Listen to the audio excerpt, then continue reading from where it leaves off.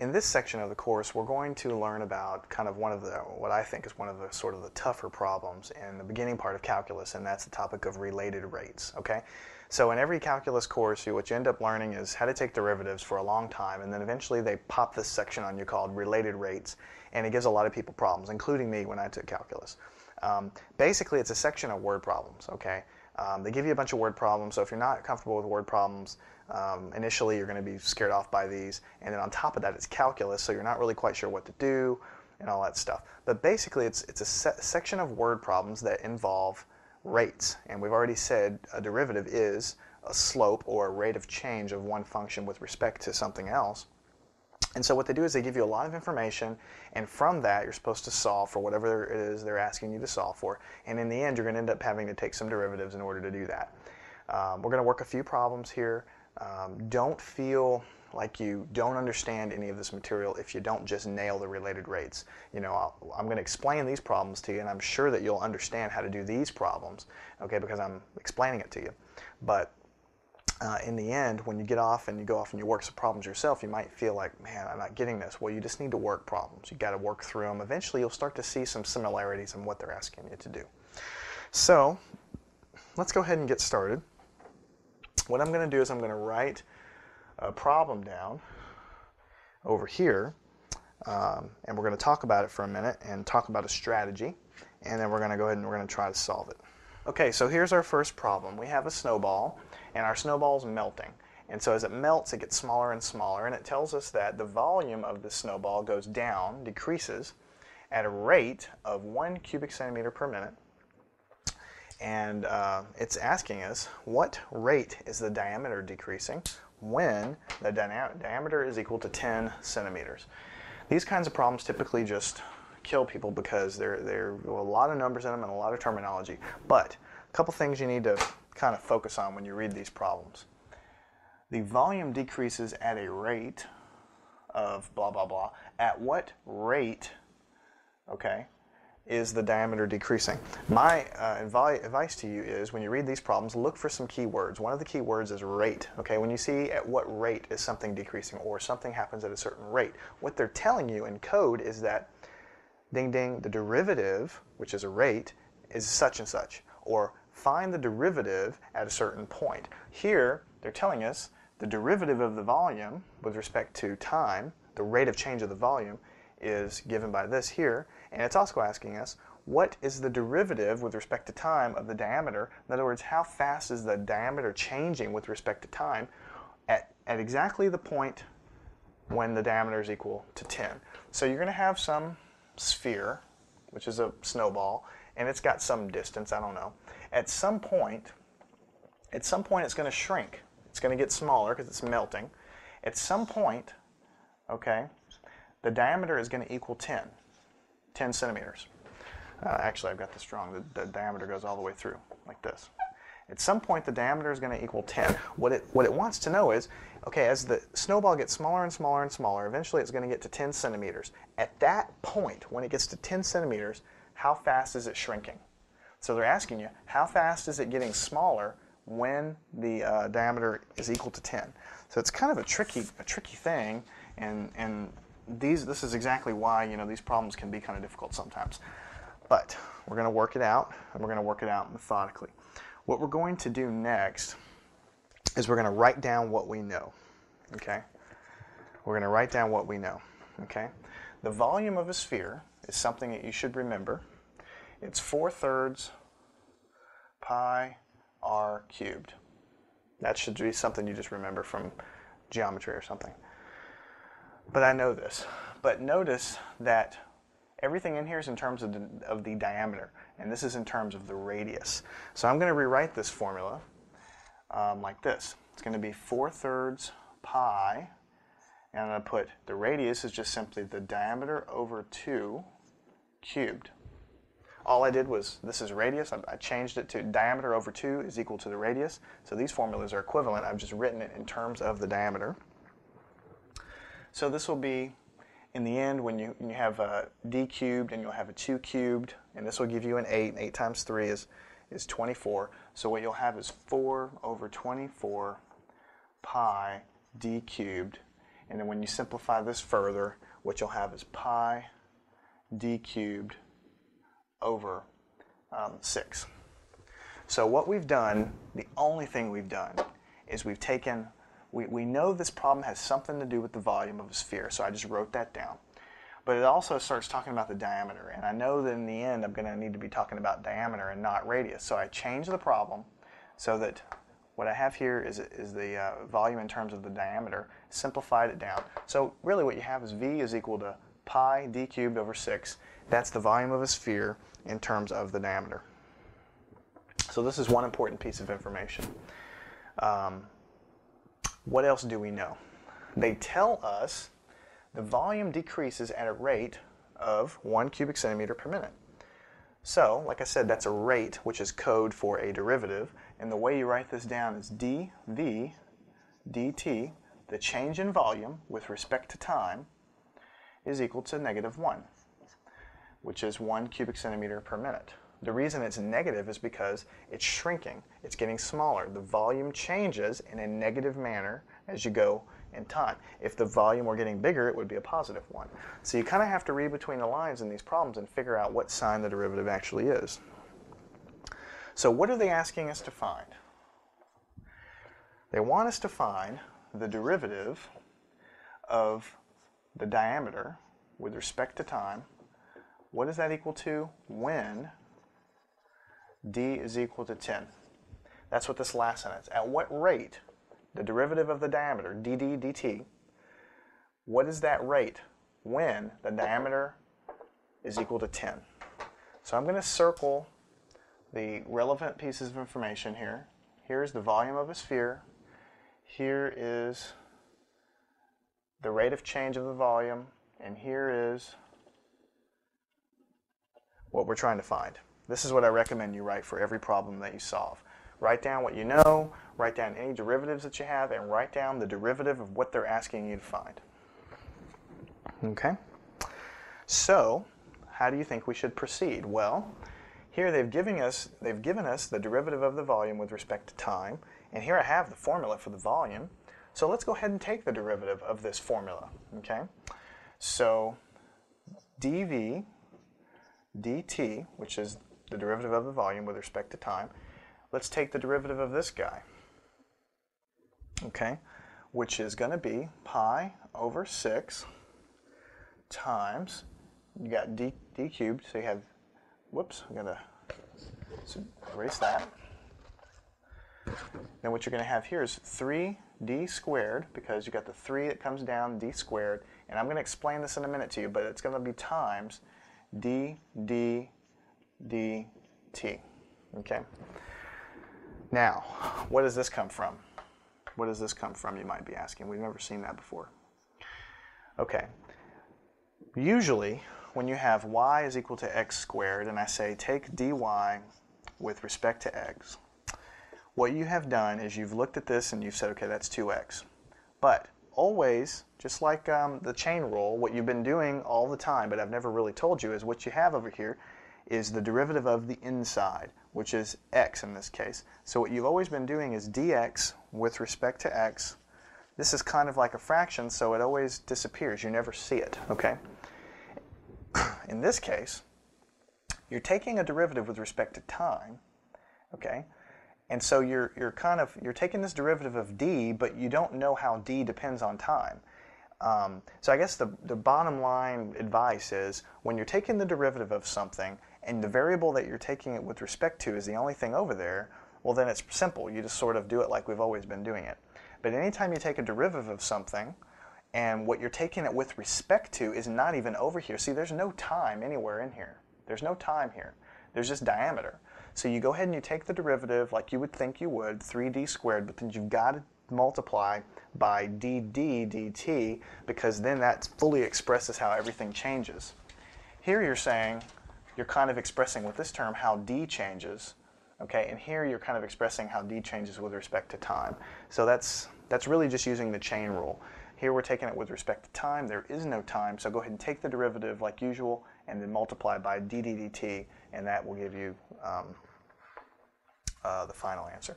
And one more thing that I'll just sort of point out to you, what you're really doing here dV dt.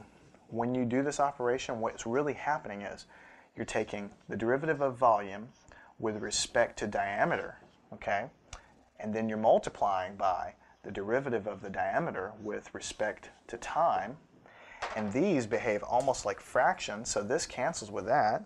And so in the end, what you arrive with is dV dt, which is what you're trying to find, you see.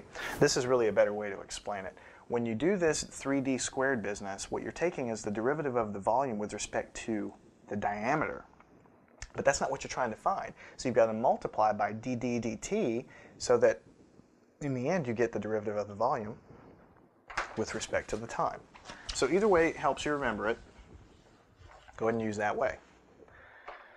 So let's proceed. We have this term right here. Now let's go ahead and simplify. So what's this going to equal to? Well, obviously that goes with that, and you're going to have a 2 left over. So you're going to have pi d squared over 2 times dd dt. You got to keep that because that's the truth, okay? But we know what dV dt is. It's equal to -1. So I'm going to switch colors here just to make things clear. So what you're going to do here is you're going to write pi d squared over 2 times dd dt equals -1. What you've done is you've calculated dV dt and you've arrived at this. Now you're just setting it equal to whatever they gave you in the problem. Okay? So let's solve for dd dt over here. The derivative of the diameter with respect to time is equal to, and we'll just move all this junk over there, so it'll be -2 over pi times d squared. You multiply by 2, you multiply or divide by pi d squared, so you arrive at this. Now look at what we have here, you see.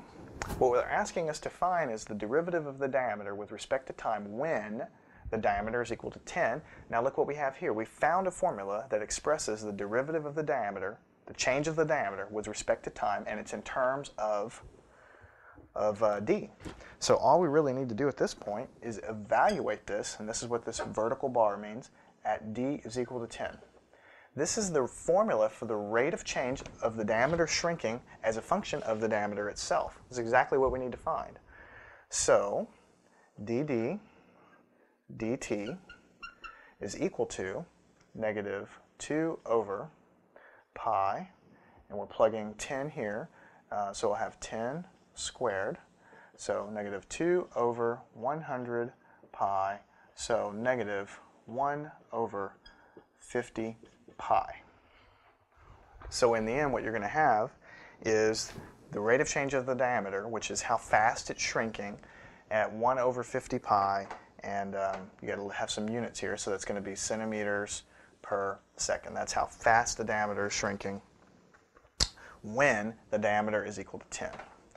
So it's really a matter of having the problem down, figuring out what you need, and then kind of plotting a course. So my advice really, and you're only going to get this through working problems, is to write down the problem, draw a picture if you can, and write down any formula that's related to this stuff, and eventually you're going to end up having to take a derivative of the formula, and then you're going to have to eventually solve for a rate of some kind, and that'll be your answer. So let's try another problem. Okay, so here's our next problem. At noon, ship A is 100 kilometers west of ship B, and ship A also happens to be traveling south at 35 kilometers an hour. Ship B travels north at 25 kilometers an hour, and they're asking you at 4 p.m., which is only 4 hours later, how fast does the distance between them change? So this can be overwhelming if you're not really careful. And my advice, everybody, when I teach physics or any of these kind of word problems, you have to draw a picture. You really are not going to figure these problems out in your head. You're going to have to draw a picture. That's the only way it's going to become clear. So let's do this. I'm just going to draw a quick little coordinate axes there, like this. Okay. What we're going to have is, at the origin here, I'm going to put ship A. Okay? Now 100 kilometers away, I'm going to put ship B. It tells you ship A is 100 kilometers west of ship B, so as long as I make this 100 kilometers, this is okay so far. Okay? Ship A goes south, and I'm going to draw this in another color. The velocity here, I'm going to draw with a black arrow, goes south at 35 kilometers per hour, and ship B goes north at 25 kilometers per hour. Okay? And then it's simply asking me at 4 p.m., which is only 4 hours later, how fast does the distance between them change? So here you have a ship, and here you have a ship, and they're moving like this. So at 4 hours later, obviously the distance is a minimum here, and as the time goes on, the distance gets bigger, bigger, bigger, bigger, bigger, bigger. Well, at 4 hours later, how fast is the distance between them changing? You should remember a formula called the distance formula, which is the square root of, just to refresh your memory, x2 minus x1 plus y2 minus y1 squared. So each term is squared. The difference in the x is squared. The difference in the y is squared. Add them up, take the square root. That's the distance. This is a distance. So if we plug in the values here, we could take the derivative of this distance with respect to time, and that's what they're asking us to find.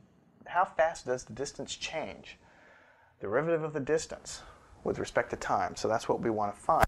So we want to find d, derivative of the distance with respect to time. That's what we want to find. So let's do that. But before we go in and actually do that, we want to go ahead and plug some numbers in here. x2 minus x1 is just the difference in x here. So this is just 100. 100 squared, okay, plus the difference in the y's. Well, here's where it becomes a little bit interesting. As time goes on, what we're going to have is the distance between them is going to be 25 times time, 25 kilometers an hour times time, minus, plus 35 times t. I'm going to explain this, so don't freak out on me here. And this is all raised to the 1/2 power, which is the square root. How do we get this stuff here? Well, at any given time, I want to find out how far apart are they. I want to find the distance in y. Well, this guy is traveling north at 25 kilometers per hour. So he's moving north, and at any given time, his distance, d, is equal to velocity times time. So 35 kilometers an hour times however many hours will give you how far away you are. And the same thing here, and he's going in the opposite direction. So I'm adding these up because the total distance between them and y is going to be the sum of however far they travel in that time. So you've got 100, which is a fixed constant in x. X is never changing, but y changes. The difference in y changes as a function of time. So to simplify this further, I've got 10,000 here, because 100 times 100 is 10,000. And then I've got plus 60t, and this is squared, and the whole thing is raised to the 1/2 power. Now I can simplify this further, and I can say I have 10,000 plus 3,600 t squared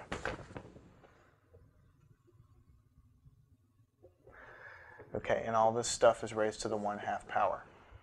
Okay, so really all I did was I found out the difference in y, I added these two things together, still have the square out there, and then in the next step all I did was actually square this. So 60 times 60, 3,600, t squared comes along for the ride. Again, we've got the square root. Now I'm finally ready to take the derivative. dt, the derivative of this distance, how fast is this distance changing with respect to time, is equal to, got to take the derivative of this with respect to time. Again, I'm going to use that chain rule thing. So the 1/2 comes out, inside stays the same, 3,600 t squared. Exponent is negative 1/2, because 1/2 minus 1 is negative 1/2, but I'm not done. I've got to multiply by the derivative of the inside. The derivative of this is a constant, so it's 0. The derivative of this is 3,600 times 2t. Get this constant out front, the 2 comes out of the exponent, so it's times 2, and then the exponent of t is just that. Now luckily, because I don't want to do any more multiplication,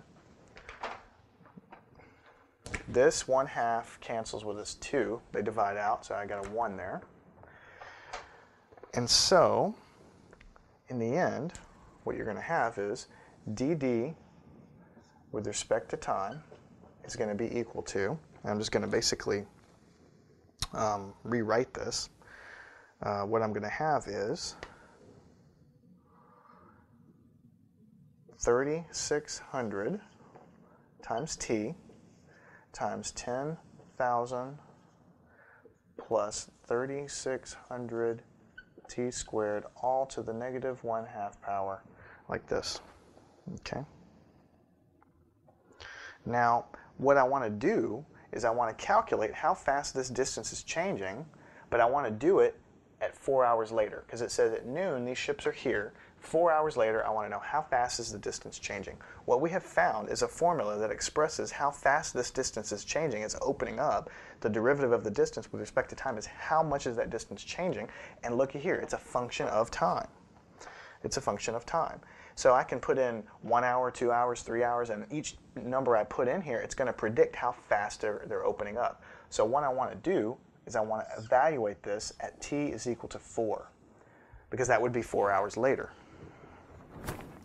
So when you do that, when you plug in a 4 into here and a 4 into here, and so you have 4 times 4 is 16, and you have a 4 out here, and you multiply all this stuff, you take this negative, raise this to the negative 1/2 power, what you get is 55 kilometers per second. And I know I skipped a little bit of arithmetic there, but basically I put that in my calculator when I solved the problem, so you would end up doing the same thing. So you just put a 4 in here and you put a 3 there, if a 4 in there. If you put 10, like 10 hours later, what you're predicting at that point is how fast is the distance between those boats changing 10 hours later. So that would be at 10 p.m. So you've got to look at everything in the problem. Set your problem up, draw your picture, and figure out what the heck is it that you're trying to find, and then when you figure that out, write down any formula that you think you know that describes the problem. Go ahead and take the derivative of it if that's involved in what you need to find, and then kind of plug in what you know. And so we plugged in some of these values here that we knew. We took the derivative, and then we just looked at the time of interest, which was 4 p.m., which was just 4 hours later. You know, and they'll do that in those kinds of problems. They won't ask you 4 hours later, how fast is it changing? See, they'll make it 4 p.m. or something, so that maybe it won't be quite so obvious exactly what they're wanting you to do. Now here's a problem that's kind of interesting. You have a street lamp, a big light like on the side of the road, and it's 15 feet high. Then you have a 6-foot person some distance away from the base of the lamp, some distance RA, it's unknown, from the base of the lamp, and that person is walking away from the lamp at 5 feet per second. So he's walking away. How fast is his shadow growing? Okay, at that point. How fast is his shadow growing? So what you need to do is go ahead and draw yourself a picture. So here's a lamp. I'm going to put a little thing here like this. And this is 15 feet high. Over here, you got some guy, okay, and he is, I'm going to put it here, 6 feet high, right? And the light rays are coming out of this guy, hitting the top of his head, and it's creating a shadow this long. Because when you think about it, the light's coming down and it's projecting a shadow. Now, this guy is actually walking to the right at 5 feet per second. He's walking that way, okay? And the question is, how fast is his shadow growing? As he gets farther and farther and farther and farther away from him, like when he's over here, let's say, then you're going to cast a longer and longer shadow. When you're standing right underneath the light, you're going to have a real short shadow. So eventually, it's going to get bigger and bigger and bigger as he gets farther and farther away. My advice to you here is set up the problem like this. This distance, I'm going to call it RA. And to make this a little bit clearer, I'm going to take this right off of here, and I'm going to say this distance to the end of the shadow is RB. Okay? And I'm going to put a little arrow here and say he's moving at 5 feet per second, like this. So you have a 15-foot high pole, a 6-foot person, he's some distance RA away, and he's got a shadow that's RB long. And I don't know much here, and the question is, what do I need to find? Well, if this is the length of his shadow, and if they're asking me how fast is his shadow growing, what are we trying to find? We're trying to find DRB with respect to t. That's what we're trying to find. How fast is this distance changing with respect to time? That's what we need to find. So how do we go about doing that, do you think? What other information do we have? Well, if he's here, okay, this is the distance he is from the pole, and when he's moving at 5 feet per second, what does this mean? This means that the derivative of RA with respect to time is 5. I'm trying to show you how to put the information into calculus form, if you want to call it that. This is his distance. This is his position, okay? And he's walking, remember? This is his position. The derivative of position is velocity. I taught you that in the very first section. So the derivative of the position is the velocity, which is 5, and that's why he's walking along at 5 foot per second, okay? So here I've got dRA dt is equal to 5. I'm trying to solve for dRB dt. That's the answer to the problem, and I've got a couple numbers here, but how do I use them? If you remember back from geometry, you might remember something called similar triangles. Here's a triangle here, a big triangle, and here's a little triangle that's kind of tucked inside. These triangles are proportional to one another because they're the exact same shape, the same angle really is what governs it, but which is the angle down here, but they're just different sizes, so they're called similar triangles. So what you can do is you can write a ratio between them, and you can say this distance, 15, of the big triangle as compared with the distance of the big triangle down here, this leg, which is RA plus RB. So this, as compared to this distance here, is equal to this distance of the smaller triangle as compared to the smaller triangle's distance, RB. This is just simply a ratio because these triangles are similar. So the leg of the big triangle as compared with the big leg of the big triangle is the same as this leg of the small triangle as compared with this leg of the small triangle. Those ratios should be the same. So how do you go about doing this? You cross multiply to go ahead and get anywhere with this. So you'll have 15 RB is equal to, and this multiplied by this is 6RA plus 6RB. So you can collect your RB terms here. So what you'll have is 9RB is equal to 6RA. 15 minus 6 gives you 9, and you've got that over here. So what you have is RB is equal to 6 over 9RA. Okay, so then RB is simply equal to 2/3 RA. Now look here. What you have found is a formula that expresses this distance, RB, in terms of this distance. And the reason you're able to do that is because these two triangles are related to one another. If they weren't related to one another, you couldn't make any progress at all. So what we're trying to find is the derivative of RB, how this distance changes with respect to time. Look here, we have a formula for RB, so let's go ahead and do that. dRB with respect to time is 2/3, constant just stays out there, times dRA with respect to time. Okay? So the derivative of the left-hand side, the derivative of the right-hand side. So they're related like this. Okay? But look, we know what this is. dRA dt, it's equal to 5.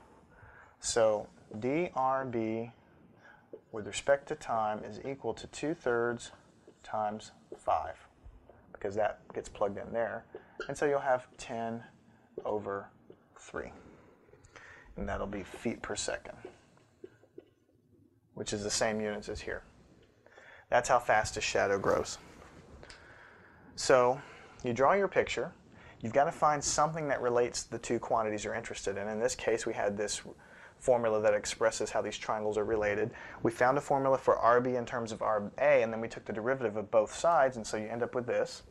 And then you plug in what you know, which is given up here, and then you end up at RB dt. So really, I think you've probably realized, up until now, by doing these problems, that really the trick is figuring out what they're asking you and trying to find a formula that relates everything together.